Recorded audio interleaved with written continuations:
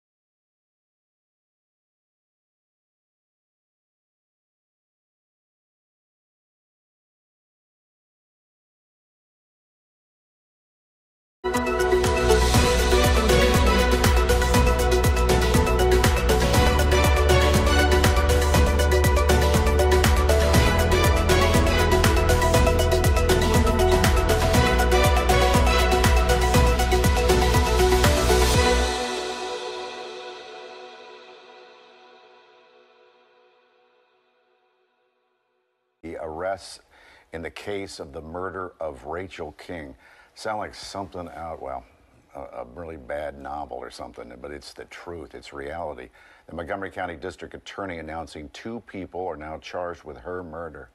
It appears that it was a conspiracy, it was a murder for hire.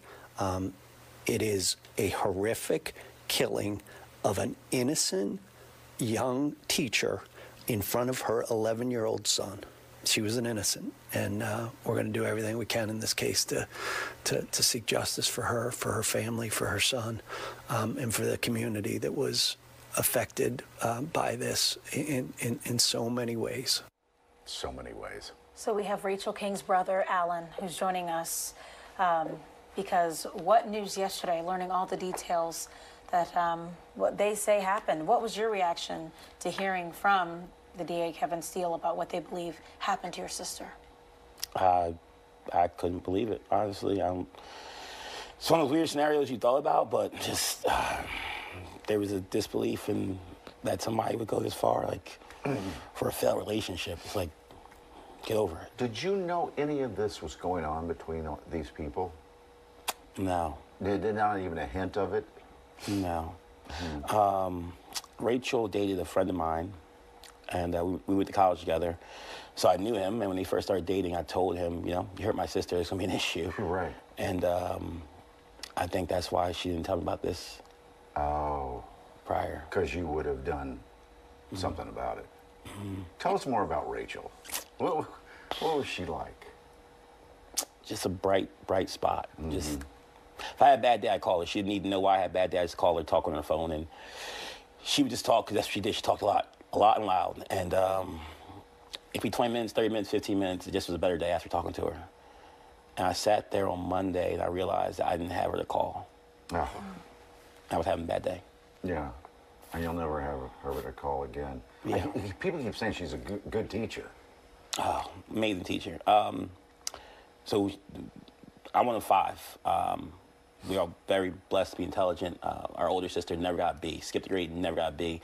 Rachel was very smart, but worked the hardest out of all of us. Interesting. Which made her a great teacher, because she had to learn everything differently than we did. You know, we might have picked things up. She actually studied, did homework, and all those fun things. So she just was a great teacher and had a great way of explaining things, and had patience. And the patience part is the thing that, you know, for me, for Jalen, it's hard.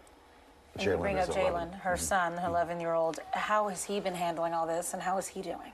You know, as we expected, I guess, something like this. Hadn't really talked about it much. You know, we have him in therapy, seeing a trauma counselor, a child psychiatrist, you know, but everyone in our family's world has been rocked. So it's Jalen included. Obviously, he was there, but, you know, it's just there is no normal. There is nothing to hold on to that. By the way, if you haven't been following this story, the reason why he's going to need therapy, was he in the back seat of the car or the front seat? Or he was in the back seat. He's back seat of the car when his mother was shot through the driver's window, driver's side window, point blank. Yeah. Yeah. He was there. Yeah, he made calls from the car. That's how we found out, because Jalen called. He's the one who called. Wow. Yeah. Oh my God. And just hearing the details, the murder for hire and the planning and the fact that they followed her for a few days, like, how does that make you feel to hear that this was planned, and the fact that both of the suspects were there, even though she hired this person? It makes me feel like I truly, sincerely hope that our governor signs off on the death penalty. They had multiple opportunities to turn around, to not do this. They knew exactly that my nephew was in that car. They made a very clear choice. That's monstrous. That's evil stuff. I don't know how anyone does that. And I don't know if the young lady's a mother or not, but she's a daughter. I'm sure she has family members. Right. And you just don't take a mother away from their child, like, over a relationship, over a guy. It's 1 million men in this city. Yeah. Why?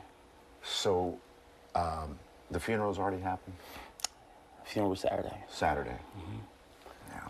How is your family handling all this? It's tough.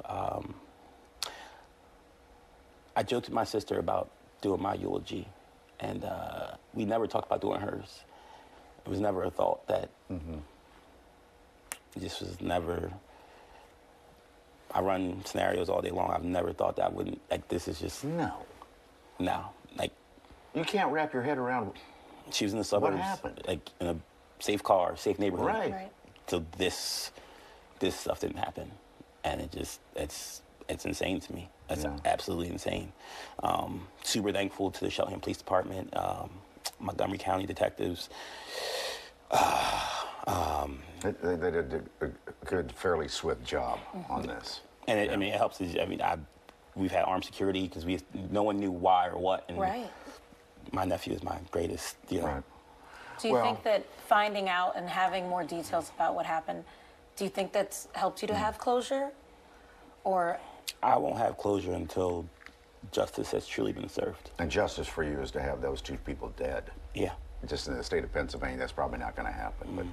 But please keep us updated on you, but especially Jalen. When does he turn 12? Is it soon? Or? He turns 12 in October. October. So, yeah. All right, Alan. Yeah. Thank you. Yes, thank you for being here, and thank you for helping us to remember your sister and her life and how she was so loved in the community, by her school, by her loved ones. Thank you, guys. Yeah. Of course.